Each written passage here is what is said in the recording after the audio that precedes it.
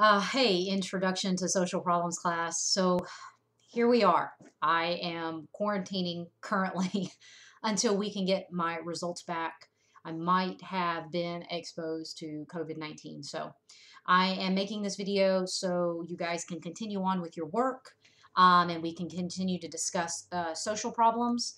I'm going to pull up the current PowerPoint for some of the things that you guys need to be uh, looking over inside the class. Okay, so let's see. Let me go to our Start Here module in BlazeView.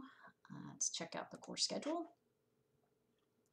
So today is the 27th of January. Today we would be continuing to address Chapter 1. I started talking about Chapter 1 last week when we met in class, but we didn't finish it. So I'm going to continue going over it. Let me see here. Let me pull up the PowerPoint. Here it is. And this will be kind of like your video to watch to kind of, we talked about social institutions, how a social institution can be anything as marriage, education, labor market, government, anything like that. Let's see if I can share my screen. I'm not sure if there's a way for me to do that on here. No, I don't think so. Okay, so let me see where we stopped off. Intersectionality, we talked about the hierarchy of class. We talked about what a social problem is, objective, subjective. I tell you what, this is what I'll do. I'm going to include another video. It's not going to be over the PowerPoint. What I'm going to do is I'm going to include a video just kind of explaining introduction to sociology and what it is, and something a little fun. I'll also include the social stratification video, so you can review that.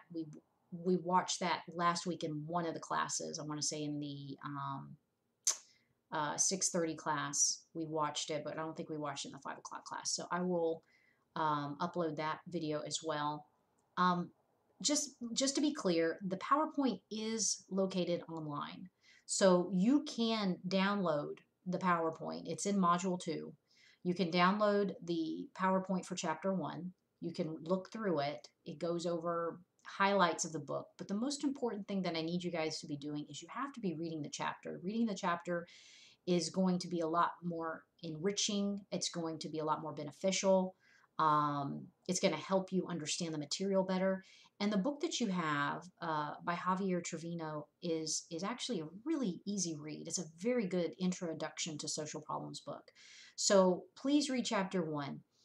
Next week, fingers crossed, I should have my results back, and I am like totally hoping for a negative result. Actually, you never know with these things, but I honestly don't think I have it. But just to be safe, didn't want to expose myself to you guys. Next week on Wednesday, we'll be back in the classroom in Jeanette Hall, and I can answer questions for you. And I think that will be more enriching if you can pull questions out of the chapter and we can have a conversation about it as opposed to me just lecturing the whole time. Of course, I know I'm going to have to lecture a little bit because it's an intro class and we've got to kind of understand some of those bold place prints. It's late, sorry, in the text. But at the same time, I really want to engage with you guys. I want to know what interests you in the sense of society and culture and social problems and what we're experiencing in today's climate and what you're experiencing. It doesn't have to be as big as politics. It can be something within your family. If you want to talk about family dynamics, religious dynamics, having a difference of opinion within your family over your beliefs or values, or raising your children, or whatever. It can be anything about the pandemic. Should we get the vaccine? Should we not? It could be all sorts of questions like that. So I think the best way to learn material is to find how it can relate to you personally. When we can make that kind of connection between what we're studying and apply it to our lives, oftentimes we can create more meaning and have a little bit more motivation in wanting to learn about it. Social problems is a really fun class because we can take it anywhere. Okay, I just use the textbook as a guide to get us from point A to point B so we can understand the basic standards so that when you take your exam, you're understanding what it is, what sociology is, and what that means. Okay. All right. Read chapter 1. Look at the PowerPoint. I'll upload a fun video to watch to help if you want to watch it, and then we'll meet again next Wednesday. And again, my deepest apologies. We're living in a COVID world, and this is just going to happen. Okay.